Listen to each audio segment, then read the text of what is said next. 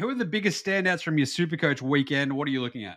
I've got to look at Errol Gulden from the first game. Obviously, didn't have his best match, only 77. Still Mm. a okay score, but for his high standards. So lots of people have him in their team. I think he was around that 50, 60%. He's going to drop a little bit because in 3 weeks' time, his price is going to drop. So for anyone listening to this, if you got Errol Gulden, I'd take him out of your side, get someone around that same price, and then you'll get him for about 30K cheaper or something like that in a couple of weeks' time, which would be really handy. His break even was 111.